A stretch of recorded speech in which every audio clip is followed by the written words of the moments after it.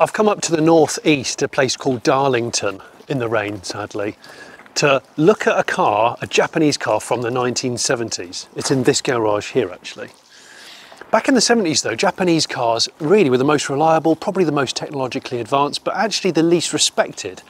It's taken all this time for Japanese cars of that era to really be cherished, but yet this one here hasn't been seen by anybody, including its owner, since about 1993 when it went in there. And today we're going to pull it out and have a look at it, and it is a lesser known Japanese car. I can't wait to have a look.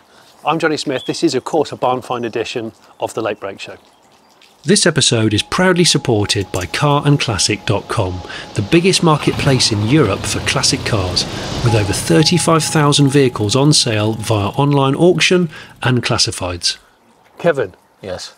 This is your car, isn't it? Yes. It's your garage. Sure is, yeah. Now, for the purposes of this video, you've got to tell me, when did you buy the car? In 1982. 1982, so it wasn't very old. No. I didn't realise you'd had it that long. No, yeah. Quite a long time. Okay, so hang on. So the car is a 1978. Yeah. You bought it in 82. Yeah. Gosh, you have had it. And you put it in there in? 93, I think. 30 years ago. Yeah. My word. So you must be like the second owner. Yes, I think I am, yeah. Wow, okay.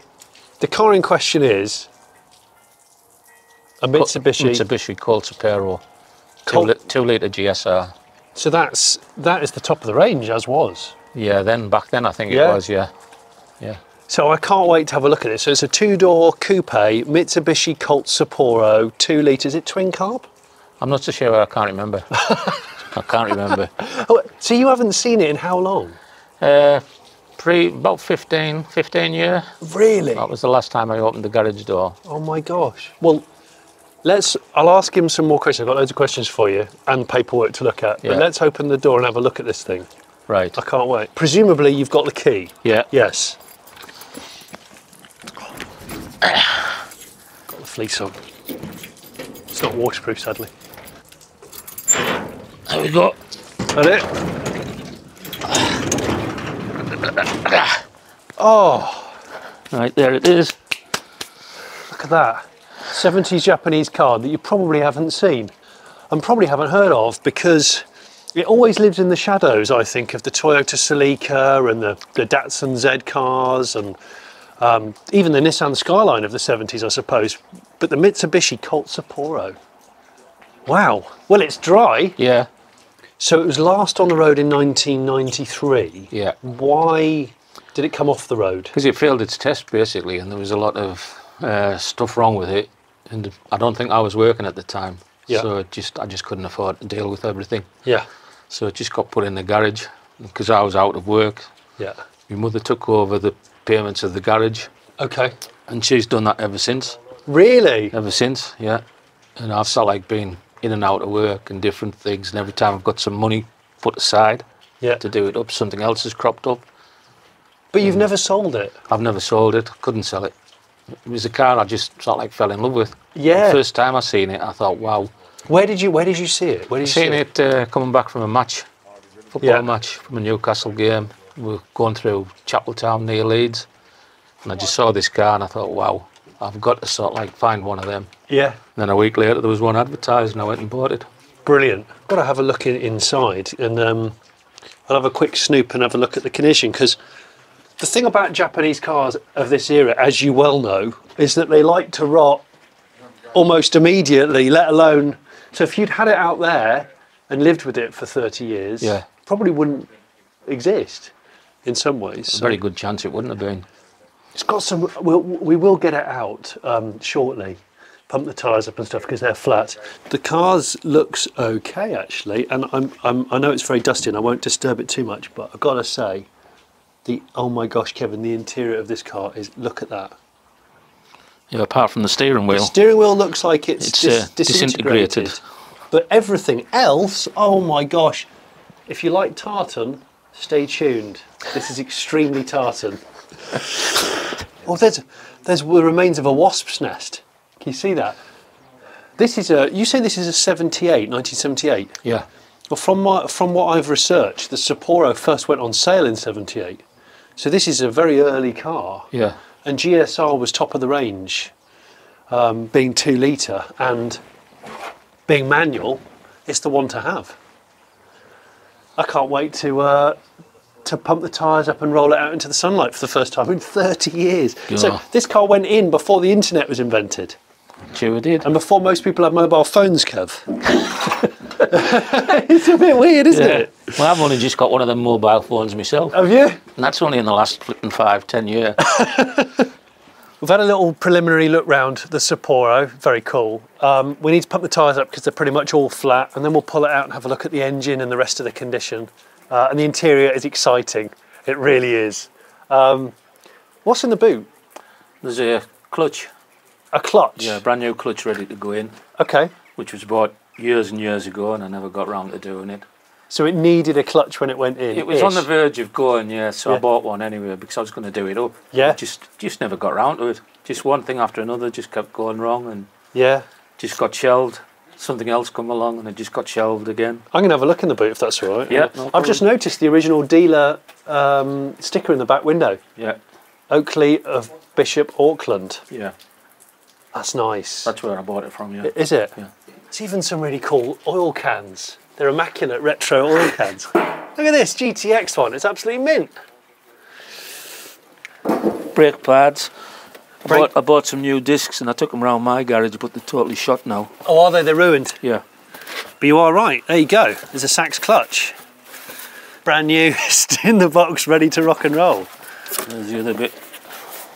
Oh yeah, look. Yeah. So you know it needs a clutch, but it doesn't matter because you got one. Yeah. Well, that's pretty cool. So you haven't heard this thing run in 30 years? No. You haven't fired it up since 93? Not at all. Wow. Okay. Be interesting to see what it's like mechanically, won't it? Do you know what though? I'm looking inside the boot. You know, like all the bits in terms of structure. Yeah. It doesn't look too bad actually. It does not look too bad. I'm excited about this though, Kev. Yeah? Well, I just can't believe how long you've had it. Well, neither can most other people, to tell you the truth. They used to ask us, have you still got that car? I says, yeah. Really? Yeah. They've all asked us, have you still got it? No. Yeah. Wow. But I've just kept it. There must be... Always wanted to get it back on the road. Yeah. Always wanted to get it back on the road. Plus, I'd like to say I owe it to my parents. Yeah. Because they paid for it that long. Just to keep it in here, you know, just so that I can get it back on the road. Yeah. Well, let's pump these tyres up, pull it outside and have a good look at it, and hopefully the rain will go away. Well, the sun's starting to come out Yeah, now. it is. With a bit of luck.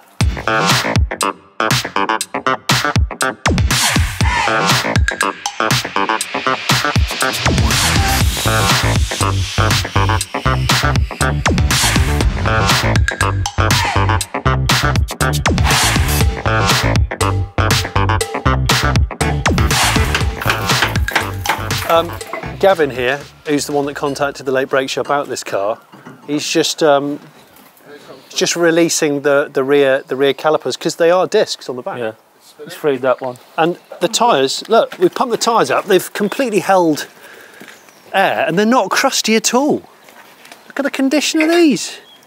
So now we think that it will roll because the seized handbrake has been unseized. I'm going to roll out the special carpet for the Sapporos' first trip out into the sunshine in many years. So let's get pushing. See if we can get it out. Oh, hello. We do. I can hear a hissing. Yeah, we've got a puncture on this tyre, but it's okay because it's probably going to go down in about 10 minutes. So.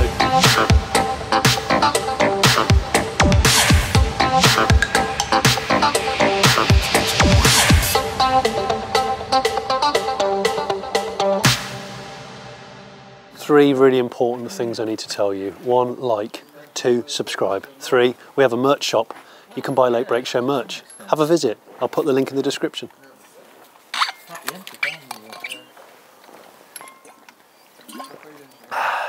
Now that we've got it out, you can see it in its dusty state. I love the styling of the Sapporo. It kind of looks, we were saying earlier, it kind of looks like a DeLorean at the front. The way this is cut in and sort of like this black mask with the quad headlights, it looks ace. and the bumpers are really quite flush to the car. But and there's this ridge you can see on the roof that goes all the way down here. It's just a cool bit of design, and it's pillarless. We'll get that window down in a minute. But I've got my notebook up. There's not actually that many notes to make about the Sapporo because history on it's really quite patchy. It doesn't have a huge following, not compared to Celicas and Skylines and Datsun Z cars, but I believe the GSR, this, is the 2 litre with a twin carburettor. GSL was a single carburettor car, or maybe a 1.6. You could get a 1.6. This is the 2 litre, 108 horsepower, I think. Oh, rear-wheel drive. As I said, 2-door coupe, and I think the underpinnings are based upon the Galant. But if you live outside of the UK, in America, this is where Mitsubishi partnered with Chrysler. So this car would have been badged either as a Dodge Challenger, not the Challenger that we remember of the muscle car era, or a Plymouth Sapporo. The interior of the Sapporo, man, this is amazing. It really is amazing. It's one of the best looking interiors of this era that I've ever seen. I mean, the back seats, the condition of the seats are amazing, Kevin. I mean, probably the fact that there's no lights, no windows in there, hasn't seen UV, yet the weird way that the steering wheel is disintegrated is quite strange. But ignore that for a second. Let's look at the features of this thing. Pillarless, 2-door. So wind that window down and you can see all the way across, very American inspired. And that's the whole thing. At this era, Japanese were trying to break the American market, using all those influences to try and make their cars look American, but shrunk and actually more advanced technologically. But when we were pushing it out, I noticed that overhead console and you were like, oh yeah, it's like an aircraft. Yeah. What button? It's got numerous buttons on it, including, I think, a digital clock. Yeah. Do you remember that then? Yeah, yeah. I remember it all, yeah. That, and the directional sort of map light there. Whatever. And there's a ridge that runs all the way down the headliner. The headliner's mint. The door cards are mint. I mean, look at these. This vinyl and this carpet and the tartan, it's really, really mint. And then you've got it's a 5-speed gearbox. I can't remember. It is 5-speed. Yeah. I thought it was. I was reading my notes last night. So these came with 5 speeds, certainly the 2 litres. And look at the condition of this sort of faux leather stitched dash. Again, the condition of the dash is really well preserved. It's very, very impressive. Those back seats, well, let's have a look at these. Those back seats look like they haven't been used.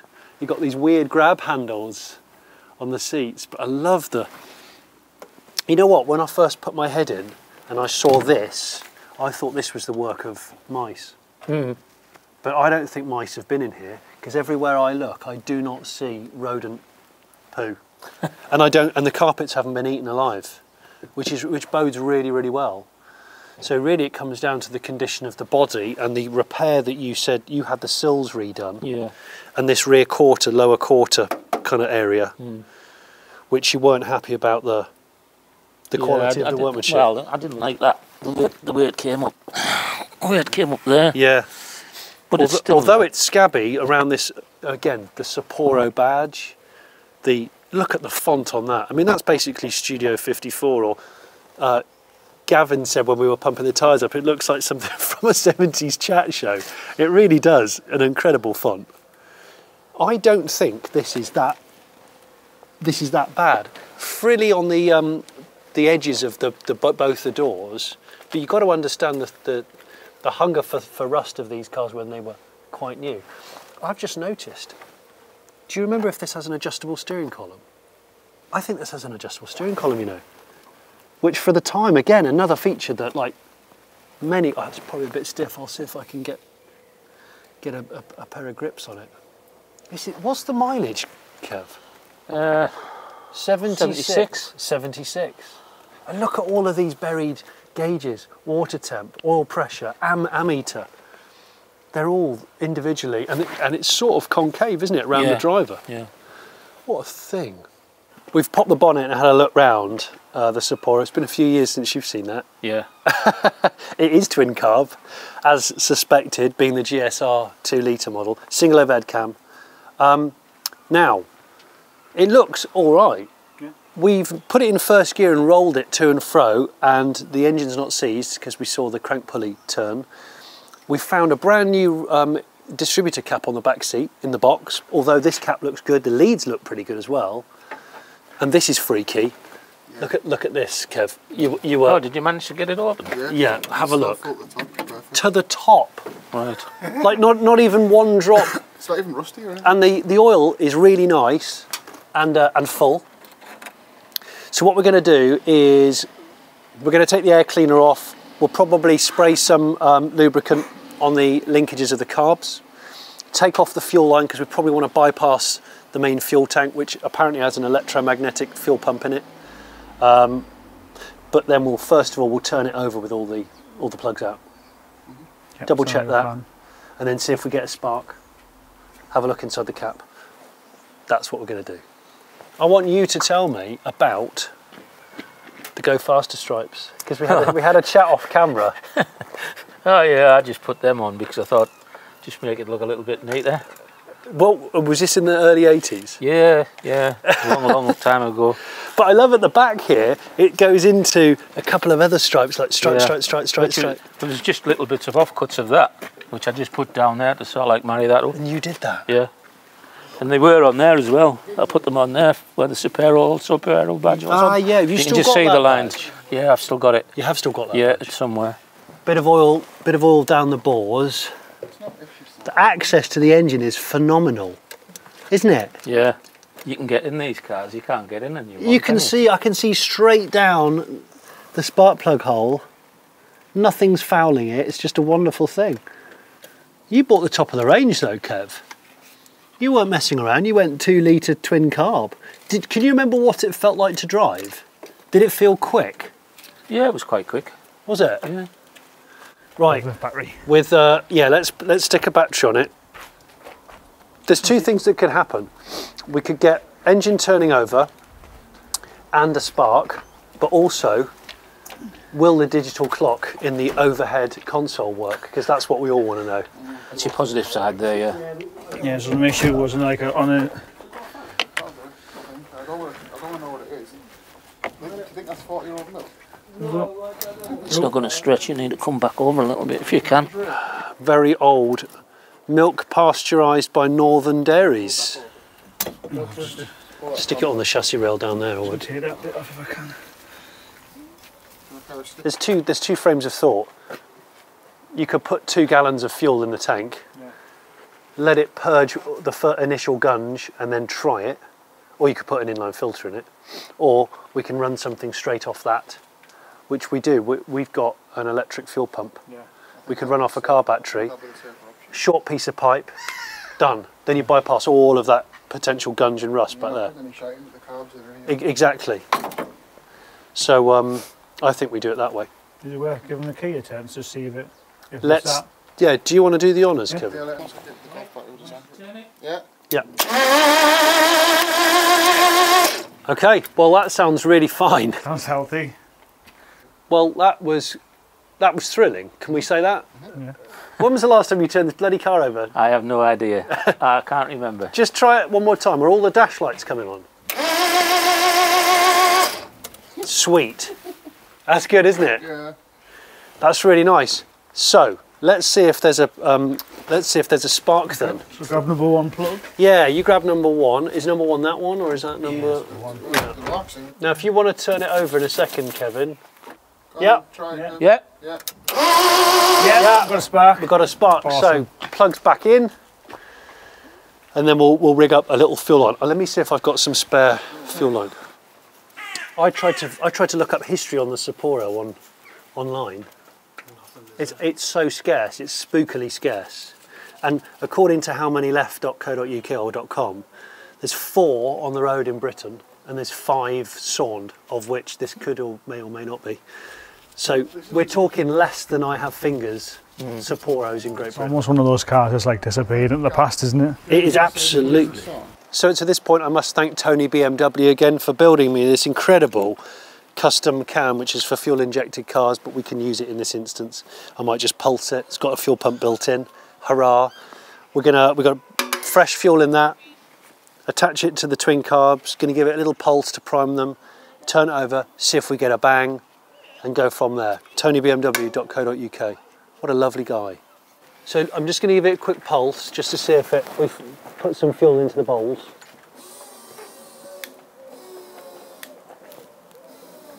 Here we go. There we go. Okay, you hear that? We've got fuel, we've got sparks, we've got water. Yeah, let's rock and roll, shall we? Try and turn it. You want to do the honours, Kevin? Yeah. Right, okay. Oh my gosh, within 2 seconds. Fuel came in the carbs there. Fuel did come in. Okay, again. Do you want us to keep going? Yeah. Just keep cranking it.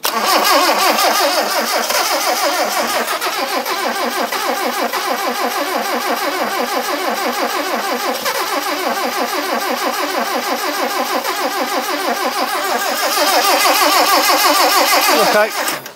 I'm not going to give it any more fuel for the time being. I'm just hoping I haven't put too much fuel in from the Tony's can of hope.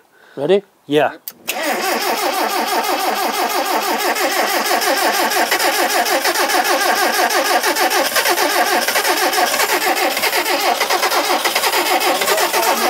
You want to give it a bit of throttle? Do you want me to do the throttle on here? Okay. No? Yeah. Sorry. That's all right. Ready?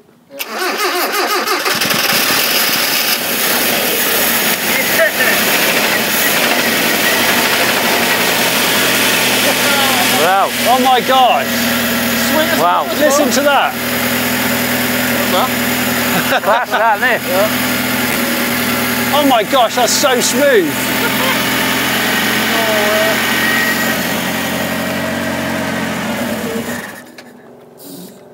Switch it off. My gosh, guys. Unbelievable. My gosh. How about that? It's good, isn't it? That's really smooth. Happy mate. And that's Yeah. that's stone cold, no air filters, running on a little can of hope. That's not bad. It's effortless as well. That was effortless. Yeah. And you see how smooth it was already, and that's on choke. Wow. Japanese technology. Well, we know. I mean, if you want to, we can fire it up again, and we know we could run it for a bit longer because we know the cooling's okay. Let it warm through a bit. Yeah, you could see if we can get it to warm up a little bit. We'll keep an eye on it, but Yeah. wow, how cool's that?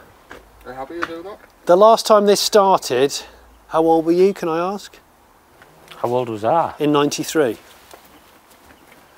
God, flipping heck. 30 years ago. Is that what it is? 30 years ago, so I was 31. Right. So you were 31 when you last struck this car up. Yeah, possibly. Wow. And do all the dash lights work? Just check. All the bulbs. All of them work. Even the side lights on the bulbs. Even the side lights. That's mega. We just got the car going. I know, it's amazing. Absolutely amazing. Something I'd never thought I'd see. I could see your face when you were behind the wheel, and I was just giving it a little bit of throttle from under the bonnet, and you were you're a bit like, oh my gosh, it is gonna. I feel like it wants to live again. The reason why I say that is you think of how easily the wheel nuts came off, and how the rear brakes unseized. Think about how easy it was to take the plugs out. Sometimes all stuff is seized, and yet on a car which is notorious for rot, it's actually pretty good. What's more exciting? Engine running, overhead digital clock working. Engine running. I'm not that bothered about the overhead I'm so digital excited about the clock. Let's see if we can run it for more than 20 seconds. There we go, look. You see that? You can hear the pitch changing of the fuel pump. Yeah, we're getting decent fuel for that. Are we? Let's just run a milk bottle full. It's actually moving fuel much quicker than I was expecting it to. Me too. There we go, thank you. Right, let's hold this up to the light. It looks like trucker's Tyre, Oh God. but it's actually, that's apple juice, isn't it? That looks more like something else. The choice for a new generation. I mean, in terms of sediment, There's no bits in it, is there? there's actually no bits in it. So it's clear, but it's obviously old. I think we should run it off this for safety. Yeah. And I think too grim to go through. And I think we'll put another can to catch that, because it doesn't do any harm to purge anyway. I Start think it. you strike it up again and I'll give it a tickle on the electric fuel pump. Starter. Yeah.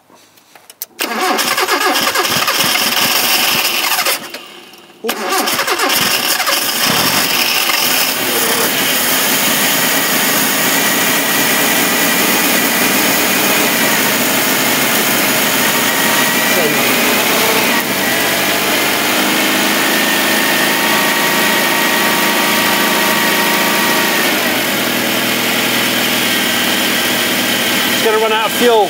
Going to give it a quick tickle. Switch it off. Yeah. That's so nice. Another tickle.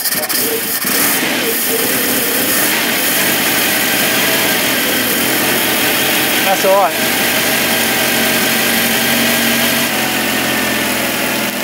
Forks fully in. That's it. That's off choke. Wow. That's pretty good. That's really good, isn't it? How nice is that? Look, no vibration at all.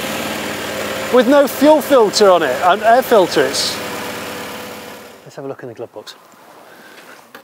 I'm amazed by the condition of the dash, this sort of fake leather stitched dash, it's great. Service booklet.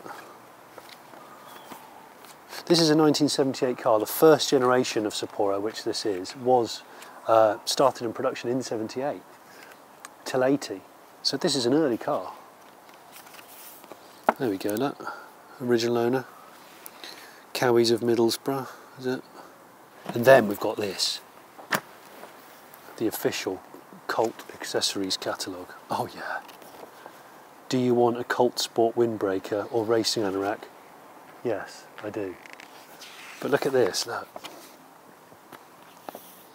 Performance sport kit, 2 Weber twin choke 40 DCOEs, sports wheel, and it gets even better.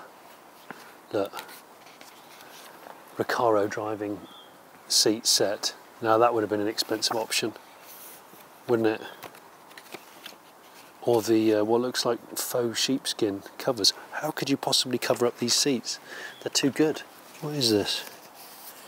This is a decal. I'm going to hold it up to the light. This is a John Player Special Team Lotus decal. Can you see that? Unused. This has got to go on there, hasn't it? Surely. What were you playing on that? Probably soul music. Was it? Yeah. We can't play, or maybe we can play it. You can try it. That way. Yeah.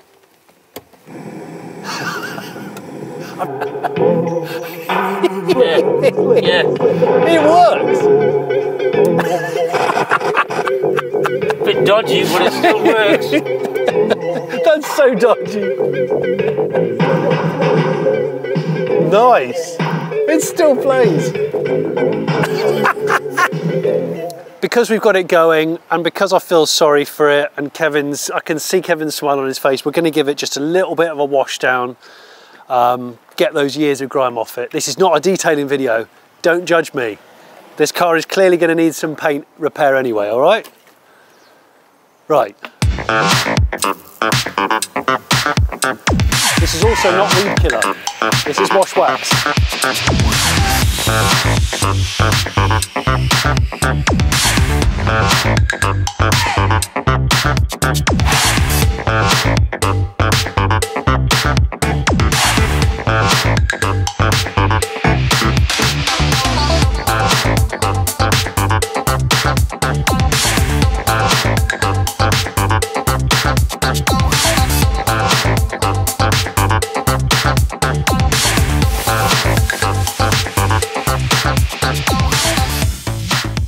Well, hasn't that been exciting? Awesome. I love it when we can get one fired up.